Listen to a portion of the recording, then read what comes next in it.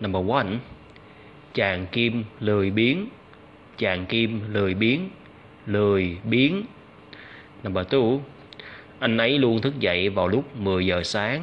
Anh ấy luôn thức dậy vào lúc 10 giờ sáng. Anh ấy luôn thức dậy vào lúc 10 giờ sáng. Number 3.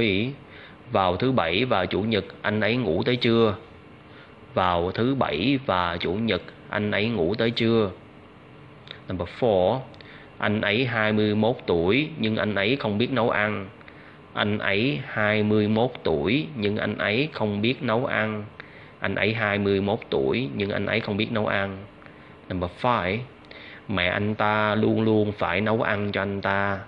Mẹ anh ta luôn luôn phải nấu ăn cho anh ta.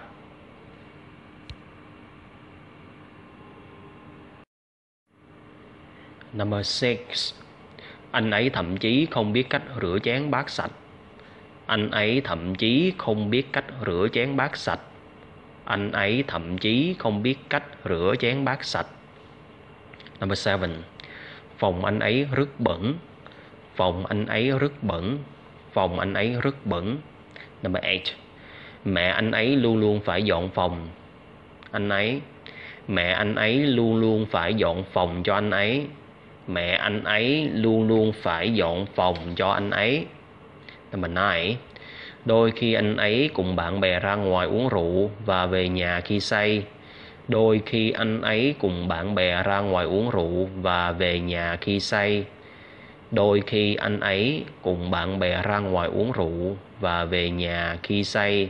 You can say, đôi khi anh ấy cùng bạn bè ra ngoài uống rượu và về nhà khi đã say. Khi đã say. Number 10. Phòng của anh ấy vì thế đôi khi có mùi hôi. Phòng của anh ấy vì thế đôi khi có mùi hôi. Phòng của anh ấy vì thế đôi khi có mùi hôi. Number 11. Anh ta lười học. Anh ta lười học nhưng lại bỏ ra nhiều thời gian chơi game. Nhưng lại bỏ ra nhiều thời gian chơi game. Anh ta lười học nhưng lại bỏ ra nhiều thời gian chơi game. Number 12. Anh ta lùn nhưng mập.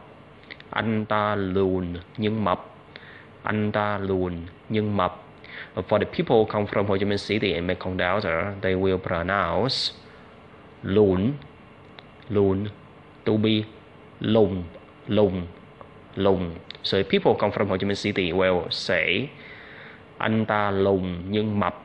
Anh ta lùn nhưng mập. Number 13. Anh ta hầu như không tập thể dục. Anh ta hầu như không tập thể dục. Anh ta hầu như không tập thể dục. Number 14. Anh ta thích biển không phải núi. Anh ta thích biển không phải núi. Anh ta thích biển không phải núi. Anh ta không muốn leo núi. Anh ta không muốn leo núi. Number 15. Thời tiết mát mẻ, tâm trạng anh ấy tốt hơn. Thời tiết mát mẻ, tâm trạng anh ấy tốt hơn.